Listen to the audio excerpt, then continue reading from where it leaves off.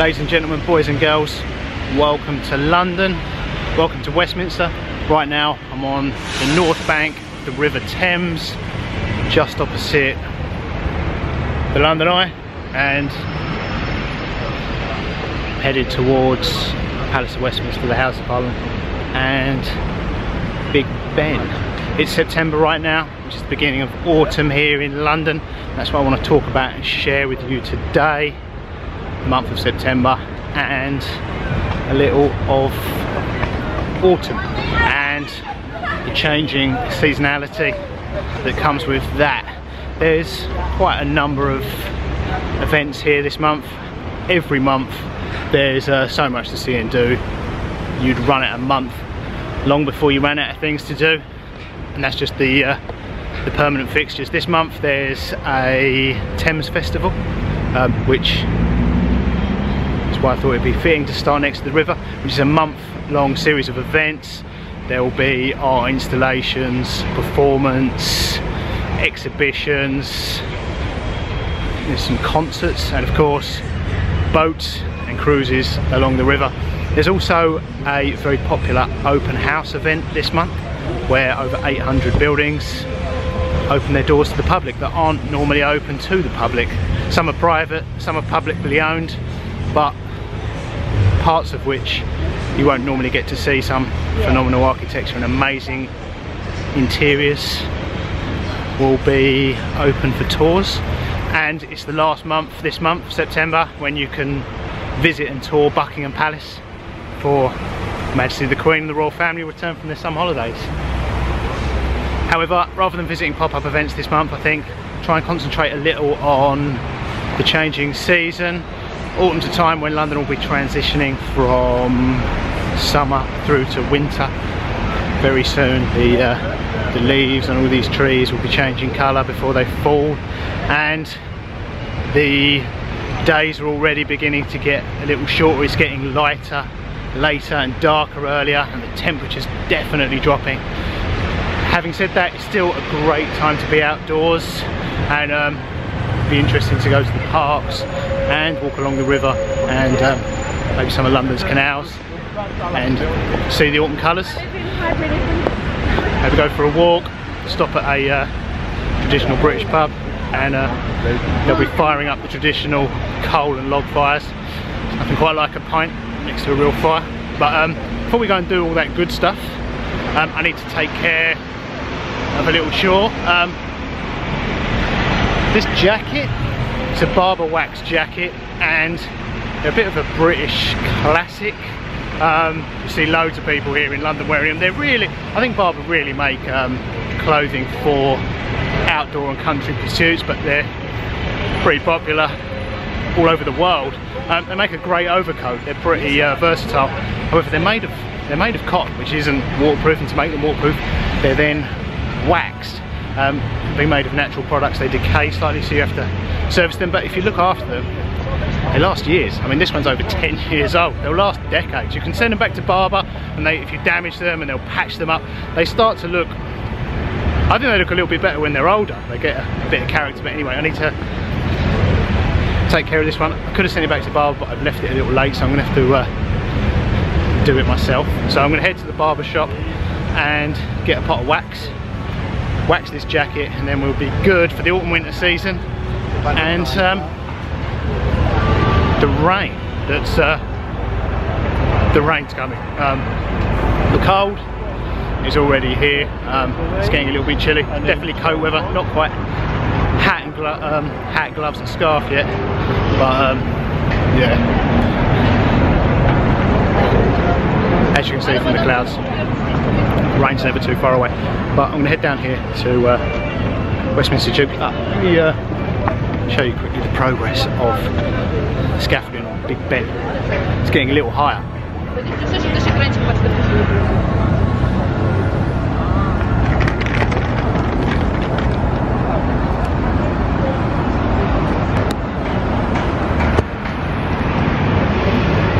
You can hear hammering. The bell's been, the Big Ben bell has been stopped while they work on it for now. which has heartbroken many Londoners and tourists. But I'm going to head down here to Westminster Tube. We'll get a tube to Monument, head up to Leadenhall Market where there's a barber store, and I'll get some wax, my wax jacket.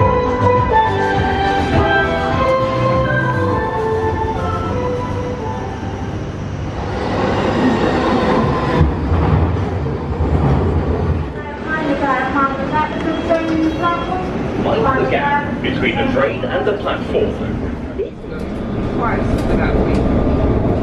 The next station is Monument. Change for the Central, Northern and Waterloo City lines and DLR from Bank. Mind the gap between the train and the platform.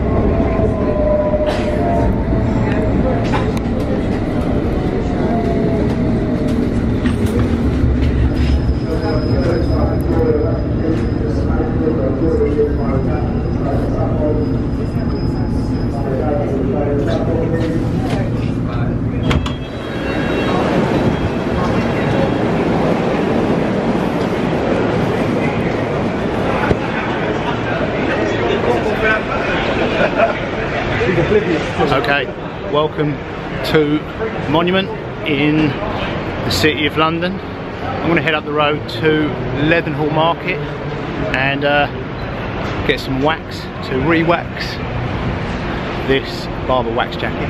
But I thought before we run up there, I'll show you where the area station gets its namesake, the Monument to the Great Fire of London. Check it out.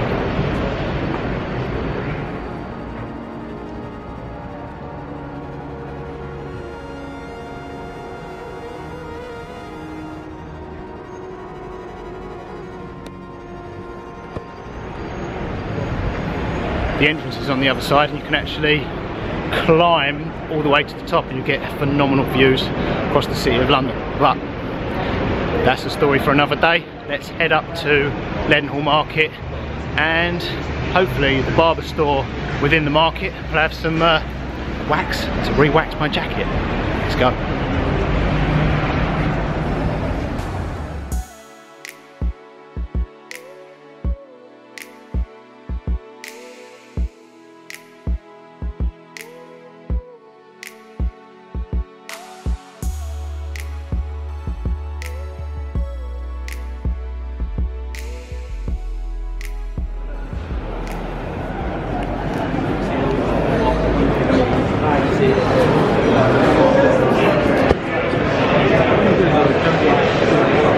Welcome to Leadenhall Market. Leadenhall Market used to be a market, primarily a meat market for many years, and my great-grandfather was actually a butcher here, and today it's filled with restaurants and bars. You can still see the meat hooks here, or not the meat hooks, the rails that the meat hooks would have hang from back when all these stores were selling meat, and butchers. Get a closer look here. So yeah, all these hooks were the meat hooks. And the meat would have hung through it with a very different smell. It smells amazing today. Today the city is dominated by financial services, so most of the stores in here are mid to high-end stores catering to fine folk that work in the city, most of which work in financial services, and obviously restaurants and bars. It's pretty busy today. It's just gone lunchtime, and we're getting the shoes shined. Shoes shined. Right, this is where I need to go. The barber store, and let's see if they've got some wax for my wax jacket. Yeah, if you're in town, Leadenhall Market's a great spot to come for lunch, dinner, or after work drinks.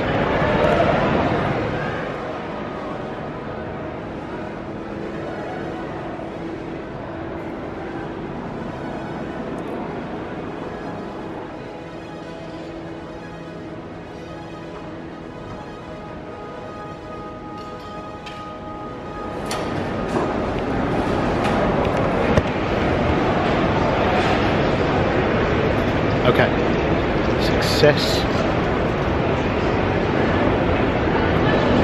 Got the wax to wax the jacket. Now you can actually send these, send your jackets back to Barbour and they'll repair, wax or service them, damage them. Just want to service. However, I've left it a bit late. I want to be without it for the first few weeks of autumn and winter, so I'll do it myself. I think this part of Leadenhall Market, Harry Potter fans will be familiar with, because they used it as the location to film one of the movies in.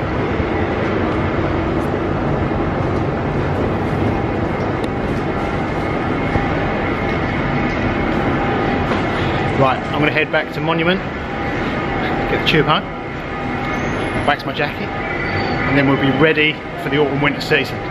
So see you guys in a moment.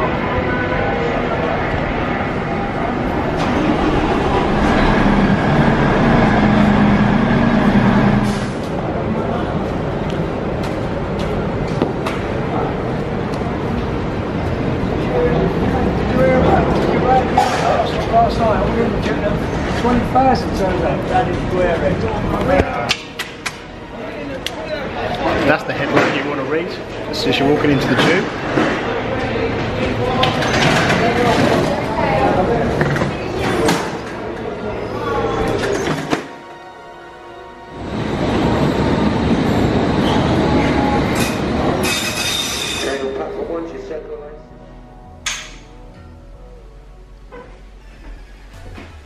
Okay, just got back from the barber store with the wax to re-wax this jacket. Now I was hoping to do this in daylight, but as you can see, it's got dark already. I had a few things to take care of on the way back, and it's getting dark pretty early here now. It's autumn. It's one of the things I'm going to miss about summer, the long days. But anyway, I want to do this now so we can leave the jacket to dry overnight, and then hopefully I can wear it tomorrow. So let's read the instructions. How to reproof your wax products. You require a pan of hot water and a soft cloth or sponge. Choose a warm room or outside on a hot day. So really I should be doing this in sun. Stand the tin in hot water to soften dressing. Work the dressing well into the garment using the cloth or sponge. Pay attention to seams, creases and dry patches. That's actually where this jacket's beginning to leak a little, around the seams. Rub in well, don't just paint on. For a factory finish, blow evenly with a hairdryer, and then finally hang the garment overnight in a warm place. Okay, now I'm going to pop it on a hanger and leave it somewhere warm to dry overnight. Okay, morning. As you can see, the sun is just coming up outside. I left the jacket hanging somewhere warm overnight and it looks okay. The seams have got a good covering of wax, so I'm pretty confident it's going to be waterproof once again. I didn't get a completely even covering, so the back's got a little more than the arms, so visually, cosmetically up close, I can notice that, but I don't think anyone else will. I guess if you really want a factory finish, you can send it back to Barbour and they'll make it as close to looking like new as possible. If you're going to do it yourself, I definitely recommend using the hairdryer because it's quite difficult to apply the wax evenly. What the hairdryer does is really melt the wax while it's on the jacket, it allows you to rub it in and distribute it a little more evenly. But all in all, I'm happy with that.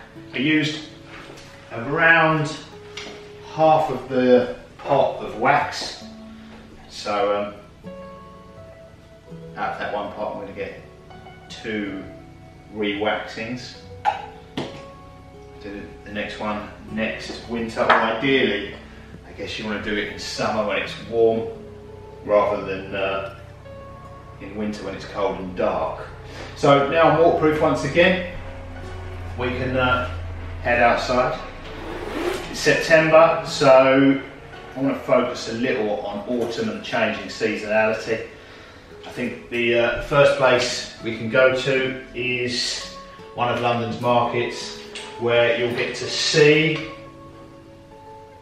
some of the changes and I'll get to smell and taste them.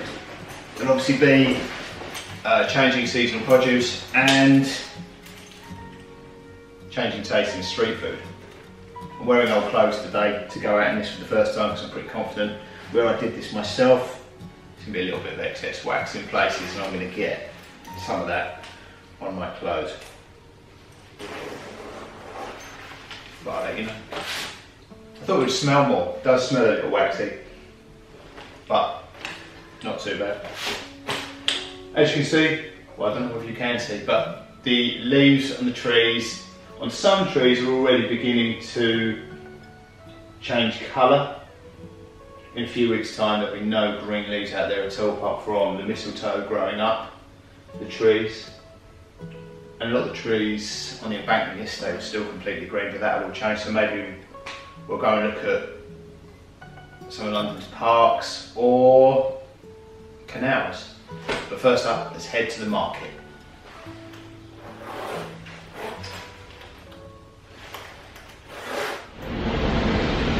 Okay, ladies and gentlemen, welcome to London Bridge. I've come to London Bridge Station, which is right behind me. You can see I'm right beneath the famous Shard building. In front of me is the renowned Borough Market, which is where I'm headed. Now, it's mid-September right now, and as you saw yesterday, there were blue skies and sunshine. Today, it's a different story. Completely overcast, grey, and it looks and feels like it's going to rain.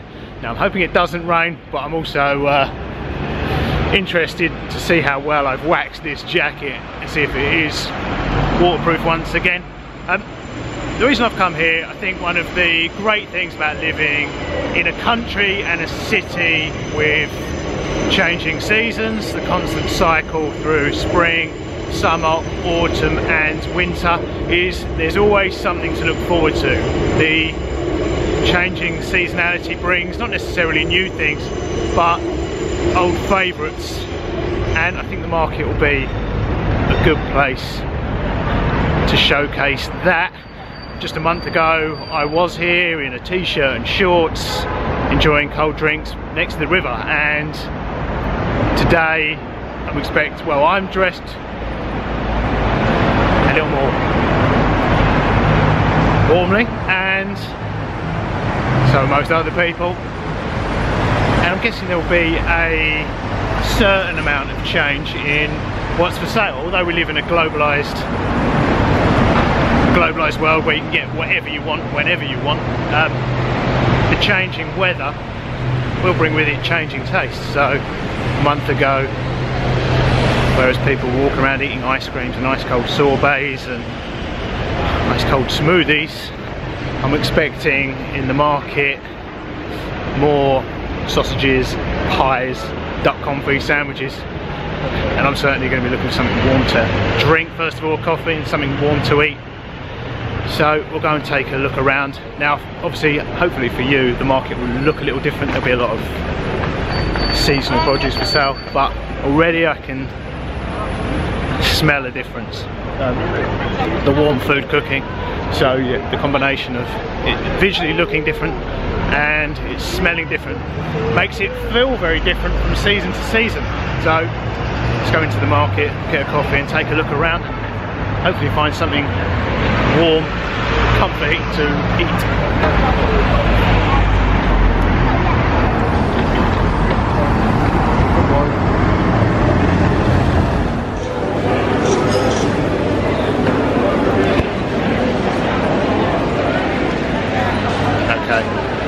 Queue for pies, Scotch eggs, is longer today than the queue for smoothies.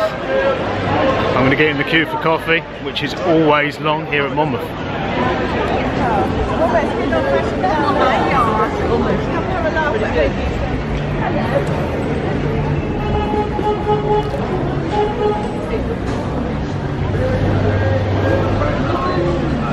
You've been here long? I got here about 10:30. I thought it would be 11. Yeah, I didn't know.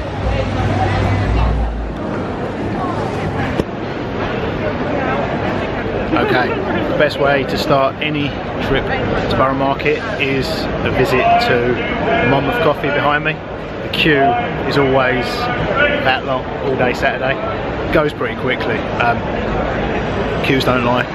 The coffee is phenomenal. Right, now I've got my coffee. It's just a pour over filter coffee, Kenyan coffee. Now I've got my coffee. Let's go and take a look around the market, see what looks good to eat.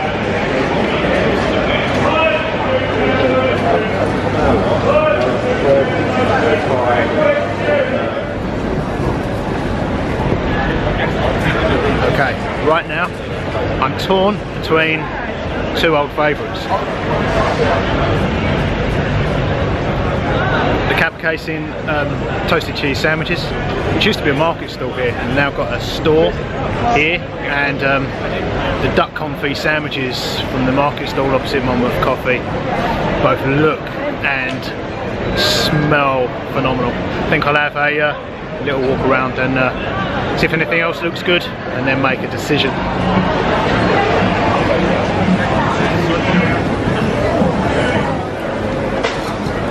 Look at on.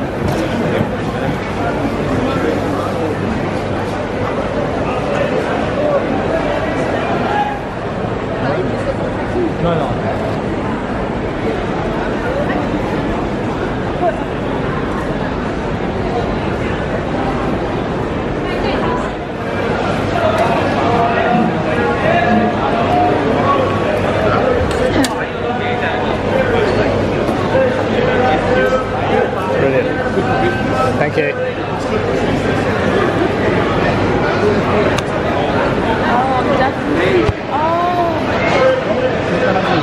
Okay. Duck one.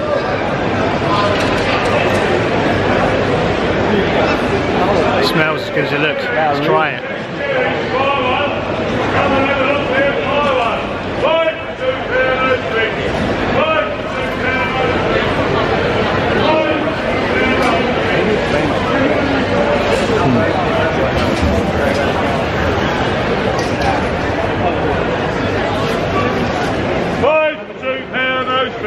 That's phenomenal. The fatty duck, great on a cold day like today. There's a little salad and some plum sauce, I think, in there. Cuts through the duck nicely. Right, I'm going to eat this, have a look around, and then we'll go and check out a different part of London.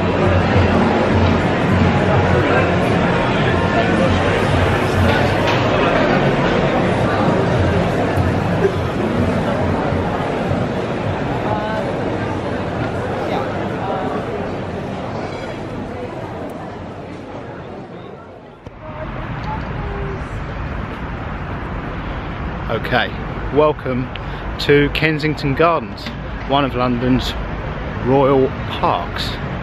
Check this out, it's the beginning of autumn, so many of the trees are still green, and a few of them, a handful of them, are just starting to change colour before the leaves fall.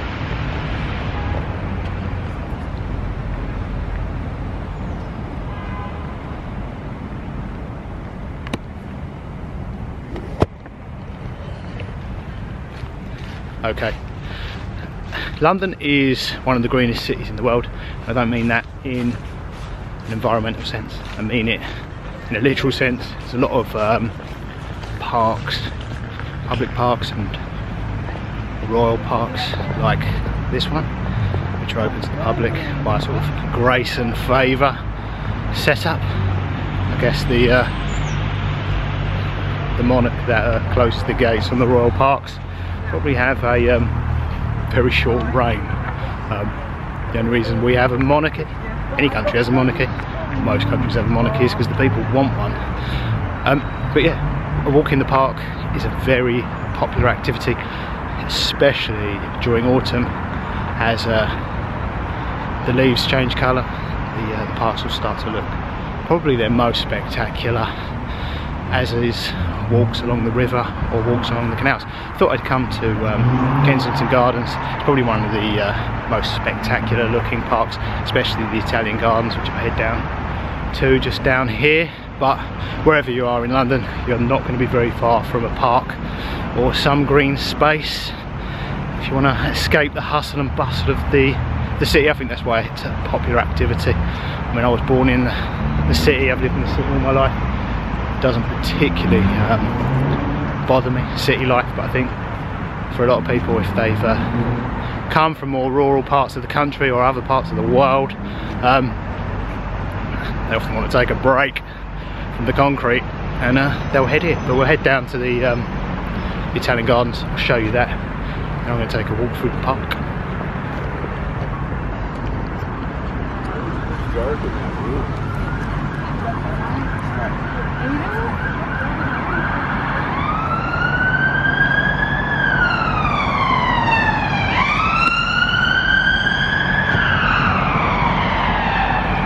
I'm right on the edge of the park, hence you can still hear the sirens and and I'm right next to a busy road. But in the middle of the park there's a lake down here as well. I'm going to walk down, actually from the Italian Gardens I'm going to walk through down to probably down to towards South Kensington. But when you're in the middle of the park, you really do get to some extent escape the background noise of the city, and get a little taste of I guess more rural life.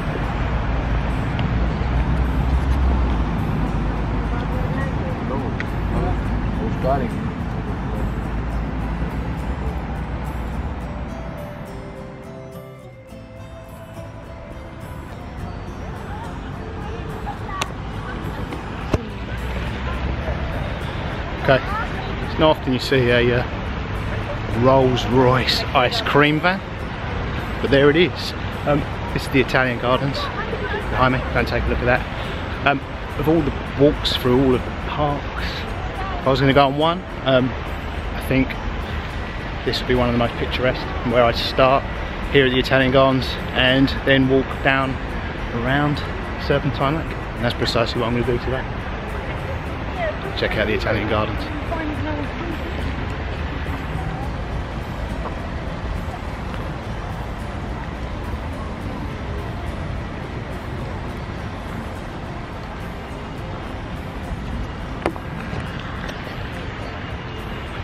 Okay, I'm going to head down here. It's quite a long walk. I'm not going to share all of that with you, but I'll show you some of the highlights, and then we'll go to another part of London and take a look at that, share some of another part of town this September and this autumn.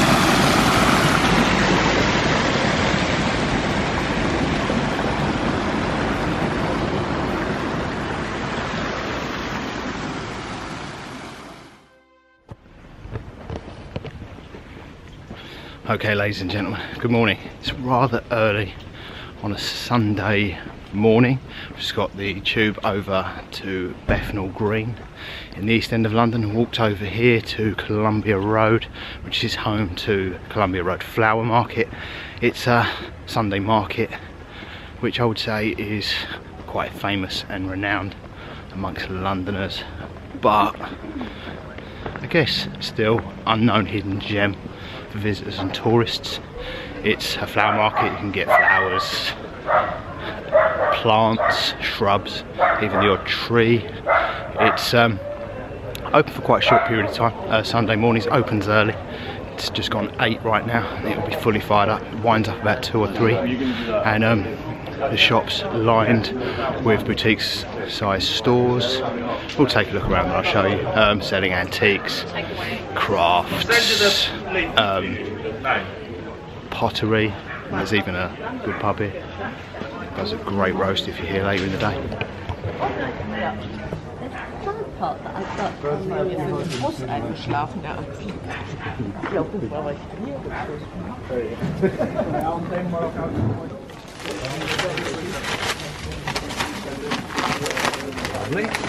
Thank you very much.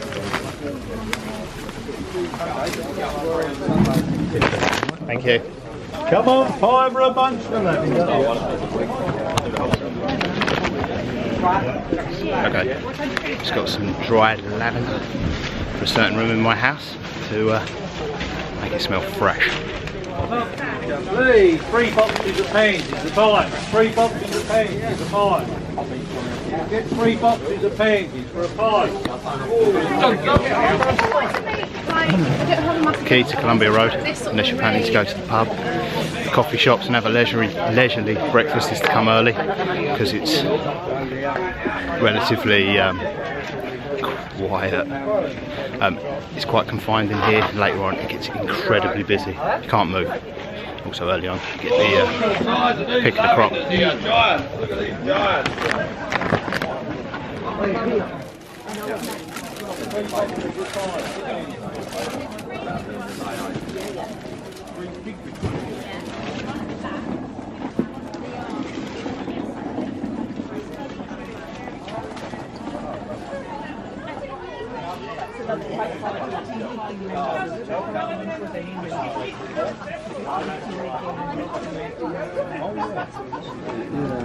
Great, sure, thank you.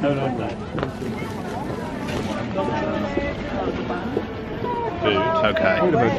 Success. It's barely 9 o'clock. Got lavender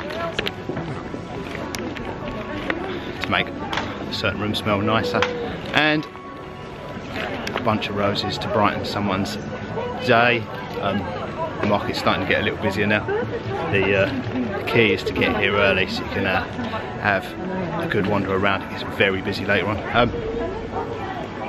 When you're here, it's good to pop down this little street behind me, next to the Royal Oak pub, which you can see there, when the market's in full swing. It's a little bit calmer down here, but also there's a few great spots to get something to eat, something to drink, and they serve coffee in the backyard of the pub, but there's a couple of spots to get coffee down here. I'm not sure if they'll be open yet, but I'll show you down here anyway.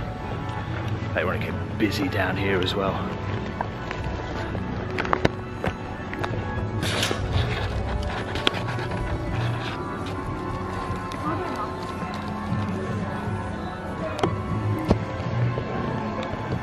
So yeah, in a little while they'll put tables and chairs out here. There's a coffee shop, sandwich bar there, and they open the yard of the pub there, and they'll be serving coffee out the back of the pub. There's also another little courtyard here. Yeah, it's a little oasis of calm just off the market later on in the morning.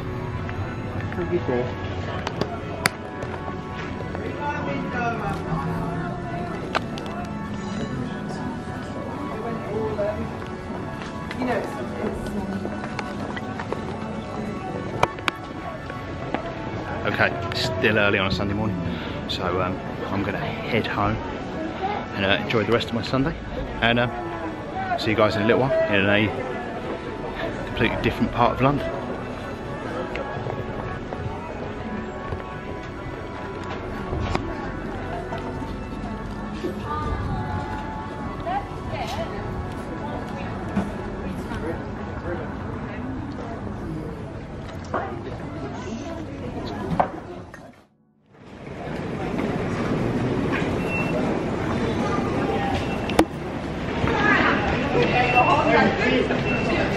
Okay, welcome to Paddington Station. Now for me right now it's the last week of September and it's very much beginning to feel like autumn. Summer feels now like a memory, a fond memory, but a memory nonetheless. The days are noticeably shorter in terms of daylight hours and it's definitely getting colder. However, on nice days like today, going for a walk here in the city and I guess escaping the hustle and bustle of city life is a very popular activity.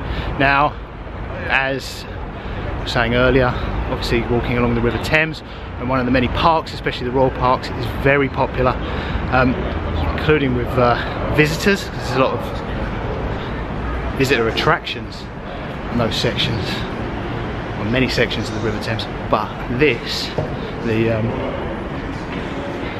canal network here in London, is a very popular spot for Londoners, because as you can see, it's a lot less busy than the banks of the Thames or the parks, for instance. This is the Paddington Basin, I think. It's a section of the Regent's Canal, and just down here I'm going to share with you is a very picturesque section of the canals. It's where the Regent's Canal meets the Grand Union Canal, and it's an area called Little Venice. It's also very accessible. You can walk straight out of Paddington Station there, which is an overground station and a tube station, and you come out right next to the canal, and just a short walk from Little Venice. And I think when we get to Little Venice, the part nicknamed the Lagoon, I'll share with you a hidden gem, which popular beginning and end to many walks here in London. It's a traditional London pub, so we'll go and check one of those out too. Let's walk up to the Lagoon section of Little Venice.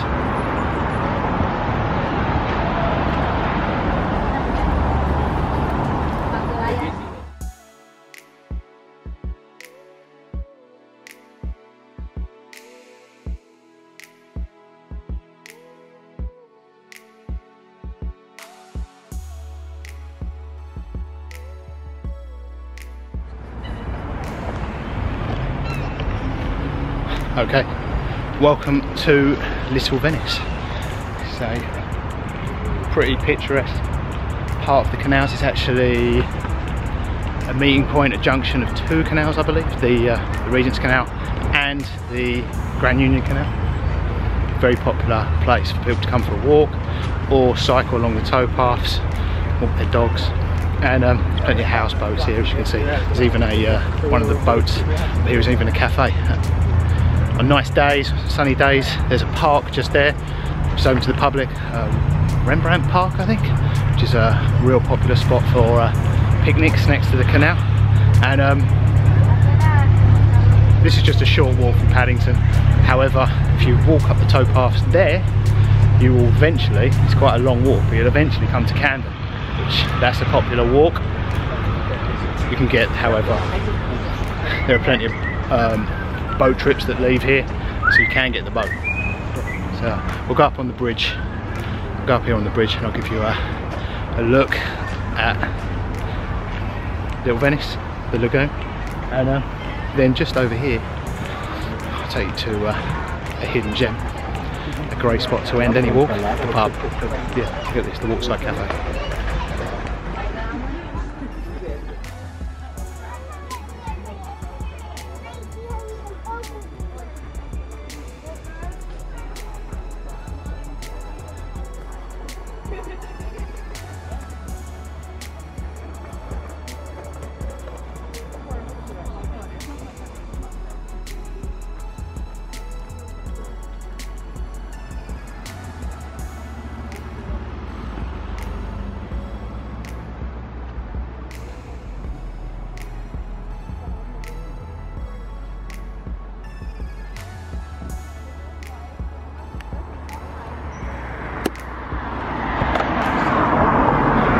You get amazing views from up here on the bridge, both ways along the canal.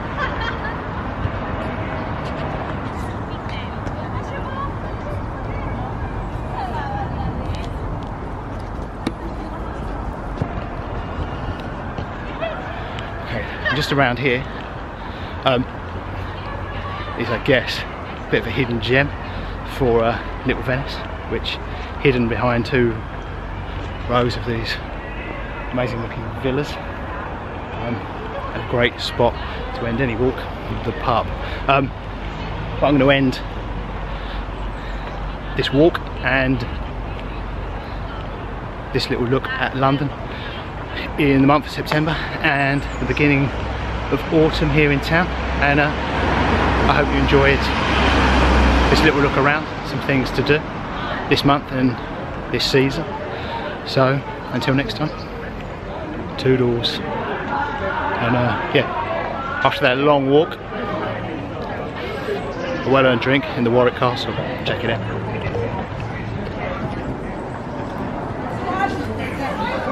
I should have missed it back.